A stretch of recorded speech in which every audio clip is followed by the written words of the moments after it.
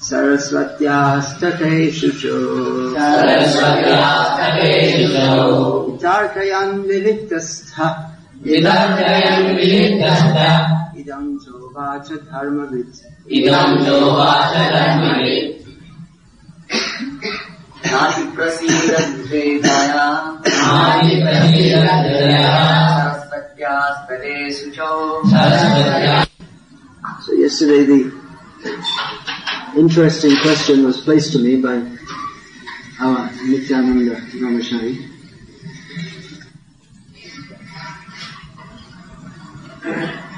That how is it that Vyasadeva, who is self-realized soul and the incarnation of Godhead, how is it that he is bewildered and disappointed? Because such a great personality should be in complete knowledge. And especially Vyasadeva, because he's giving knowledge to the whole of human society. So how is it that he is appearing to be not in full knowledge, dissatisfied? If you can just keep it there. Only you have to hear. Everyone else can follow the translation. Understand Tamil? Tamil? Kuncham. English? My voice may not reach so far.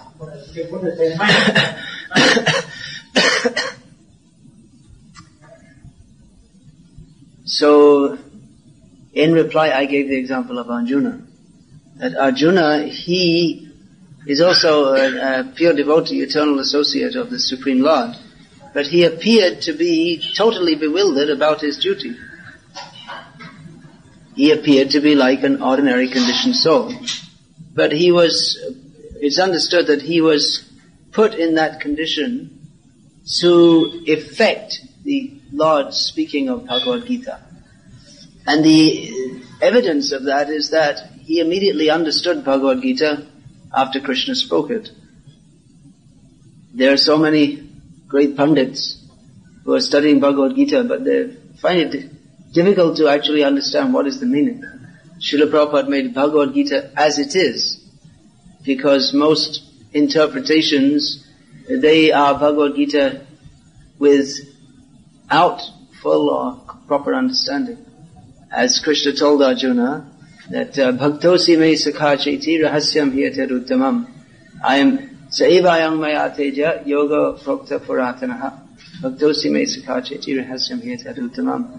That I am speaking to you this very ancient knowledge, because I'm speaking to you. Why to you? Because you're my devotee as well as my very dear friend. So that is the qualification to understand Bhagavad-gita. As Krishna states in Gita itself, Bhaktya mama vijanati. I can be understood by the process of bhakti, not by any other process. So Arjuna temporarily appeared to be in Maya, but the fact that he understood Bhagavad-gita immediately shows that actually his knowledge was only temporarily covered for a particular purpose. But that also demonstrates the difference between the Supreme Lord and the Jiva. As Krishna states Krishna told Bhagavad-gita told in Bhagavad-gita when Arjuna was surprised, how did you speak to the sun god? Bahuni me vyatitani janmani tapacharjuna tani aham veda saravani natvang veta parantapa. That you and I, both of us have had many births. I can remember them all, but you cannot. So we can understand that even if one is as perfect a devotee as Arjuna, who is an eternal associate of the Lord, his knowledge will never be equal to that of the Supreme Lord. Arjuna did not remember all his previous births, Krishna did. We see it's very common in the lives of great Vaishnavas that they may appear to be like, in many ways, like ordinary people. Our own Srila Prabhupada appeared to be like a businessman with an interest in bhakti. That he was an ordinary family man and a devotee also. But later it became manifest that he was a great devotee of incomparable. We see in the life of Bhaktivinoda Thakur that another great acharya, that he appeared in many ways to be like a materialistic person. With having had a Western education, an English medium education, which was quite uncommon in those days, he was more inclined towards Christianity, it seemed. But later, when he came in contact with the cult of Chaitanya Mahaprabhu, he began to write such wonderful writings that there's no comparison to the writings of Bhaktivinoda Thakur. So no one can write like Bhaktivinoda Thakur unless he's on the level of Bhaktivinoda Thakur, which means he's very, very, very highly advanced devotee, very special devotee. Such wonderful writings with songs and poems and philosophical books, and even he made some novels to present Krishna consciousness. So one should never consider that a Vaishnava is simply a materialistic person. You should never equate their position with that of an ordinary person. It may appear in his life that he had some previous material attachments, but we should know that that is only circumstantial. Once Srila Prabhupada was asked about this by some of his disciples. That Prabhupada said that in his kindness, Srila Prabhupada once said that all my Western disciples, they are sent by Chaitanya Mahaprabhu to help me spread this movement. And the devotee said, but Prabhupada, we were so sinful and ignorant, how could that be possible? Prabhupada said that was just incidental. And Prabhupada said that when you came to Krishna consciousness, you immediately took it up very seriously, all of you. So that is the proof that actually your real life is one of Krishna consciousness. So it is a general principle that one should not see the past of a Vaishnava if it appears to be non-Vaishnava. If someone says, oh, this is a great Vaishnava, and someone else says, yes, but do you know he used to eat meat and so many things? To consider that, to look at the past of a Vaishnava and try to bring him down on that basis is actually very offensive. Everyone in this material world is sinful in the sense that we have rejected Krishna. But whatever one's past may be, if one is engaged in the activities of Krishna consciousness, then he is glorious. One should be very careful in considering the character of Vaishnavas. Even if one sees that a Vaishnava is suffering or sick or any such thing, one shouldn't think that, oh, now he's under the influence of the modes of material nature. Jato deko Vaishnava bebohara duk nischoy janeho taha parananda shuk. In Chaitanya Bhagavad, Vrindavan Das Thakur warns us that you may see that a Vaishnava appears to be suffering in this material world. But you should know that this is all just another manifestation of transcendental bliss. Vishoy Madanda Vaishnavate Nachine. Persons who are blinded by sense gratification, they cannot recognize a Vaishnava. Even a Vaishnava himself, it may be in some cases, he appears to be himself a materialistic sense enjoyer. There's the well-known story of Pundarik Vidyanidhi and Gadadha Pandit. When Mukunda Datta brought Gadadha to see Pundarik Vidyanidhi, Gadadha was doubtful about Pundarika Vidyanidhi. Mukunda Datta, another devotee, he brought Gadadha to see Pundarik Vidyanidhi. And Pundarik was sitting on a very nice silk-decorated bed, silk, and his hair was nicely combed with scented oil, and so many servants were fanning him. And so Gadadha doubted, how is this Vaishnava? He looks like a great sense enjoyer.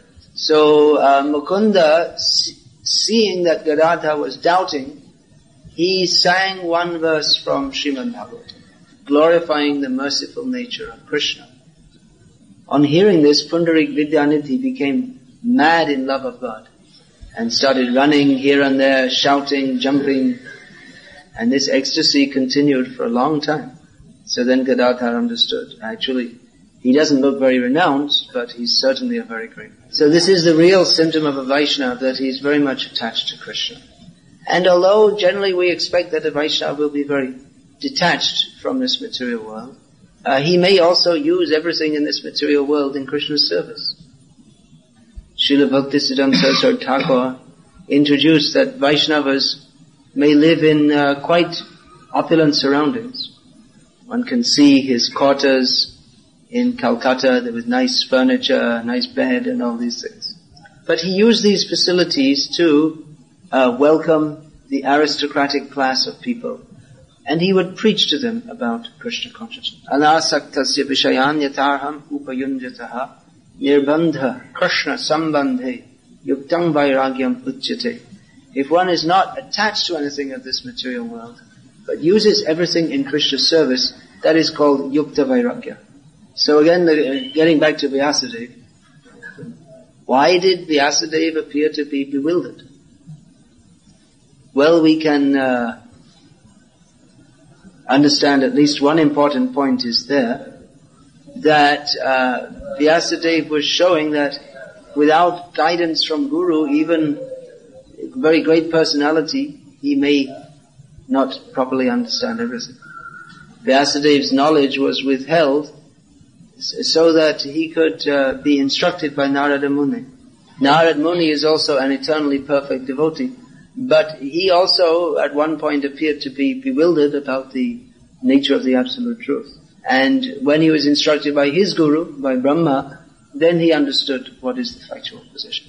So this is the system since time immemorial, that one has to understand Shastra through via medium of Guru. Guru doesn't mean simply some picture on the wall.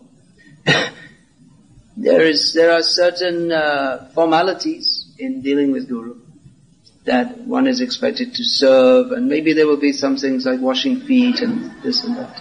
But these formalities in themselves do not constitute the essence of the Guru-disciple relationship. Most importantly, one has to hear from Guru. Because Guru is Shrotriyang Brahmanishtam. He himself has heard in disciplic succession and is fixed in that knowledge. So one should go to a Guru to get knowledge by the process of hearing. And serving. Unless one serves Guru, then that knowledge, he may hear it, but it will not become fixed in the heart. So you see, even such a great personality as Vyasadeva, who certainly knows everything, but he also appeared to be bewildered for some time. But after hearing from Narad, he was able to compile the Srimad Bhagavatam, which is the incomparable Shastra. So we can understand certainly Vyasadeva is not an ordinary person. He is the authority on spiritual knowledge. And all other authorities coming after him simply have to follow Vyasadeva. But even he appeared to be bewildered temporarily. This should be understood. This bewilderment of Vyasadeva is going on under the Leela Shakti, or the pastime potency of the Supreme Lord.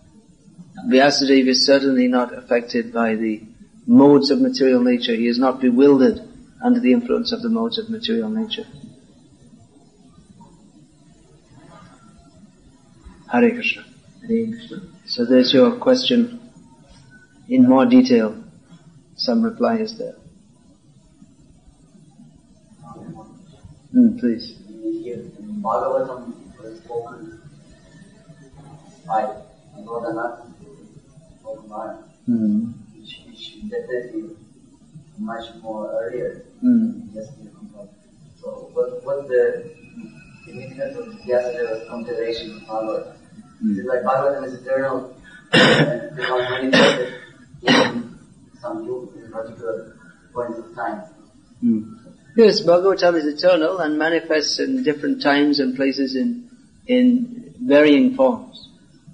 Just like the deity is Krishna. Krishna is eternal.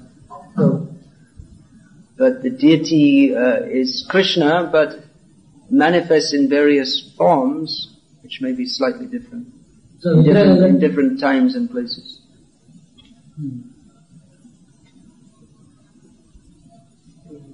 Every cycle, the avatars of God, like Dwapara, Krishna avatar, and Rama avatar, and another Yuga, the same again, the cycle comes in the same avatars again keep coming in the. Pretty much, yeah. Pretty much. There may be some unusual avatars also, but the standard ones are there. There may be some avatars which are just manifested unusually, but the standard avatars are there. Srimad Bhagavatam, when Brahma does not allow, he is giving a different types of prayers. But again, it is said that he has Brahma Samhita also. You mean there's Brahma's prayers for creative energy? The question is, Srimad Bhagavatam,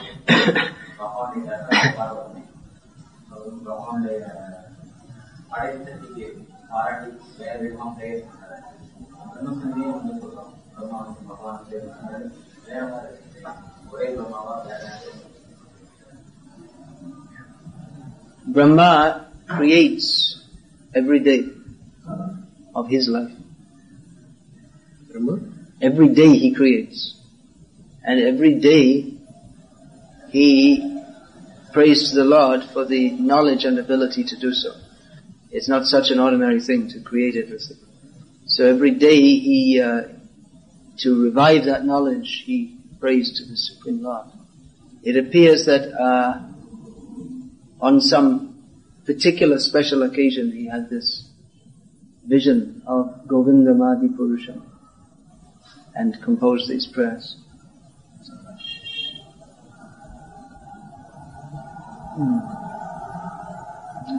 Any other question?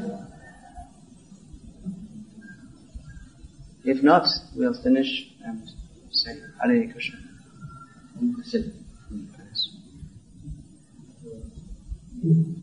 This 18,000 verses is also only a summary. In the heavenly planets we have Bhagavatam with some lakhs of verses. So, Bhagavatam is there in 4 verses, that means in seed form. Again, the same point is there, that Bhagavatam is eternal, but appears in certain forms at certain times. Bhagavatam means that knowledge which is in relationship to the Supreme Lord, Bhagavan. So that is spoken in various times, in various places, by various sages. It's all in pursuance of the knowledge given in seed form by Krishna to Brahma. And that finally Vyasadeva, taking from all different sources, compiled this Bhagavatam as we have it now today. Generally we say that this material, middle planet is suitable for spiritual elevation. Higher planets are not suitable. It's not that Bhagavatam in the heavenly planets is better than what we have here now. It's just that people have more brain power to understand it there. But they may not have the, due to the strong mode of enjoyment, they may not have the inclination to take it up very seriously. They don't. In the heavenly planets, they're on a higher level of karmic development. And in the heavenly planets, they're on a higher level of karmic enjoyment. But they don't get the same realization as those who are... It's difficult for them to get the same realization as persons who seriously take on spiritual life on this planet. The mode of enjoyment is so strong there that they tend to be bewildered by that.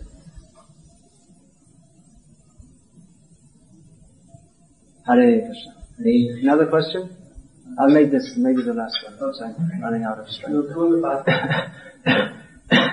So, yes, therefore, later generations of Vaishnavas, in general, it's not recommended to that one should show symptoms of love of God, because there's so many people have misused this. It's not an ordinary thing to be Pundarik Vidyaniti. He is Vishabhanu Raja, the father of Radharani. So, simply to imitate is not the real thing.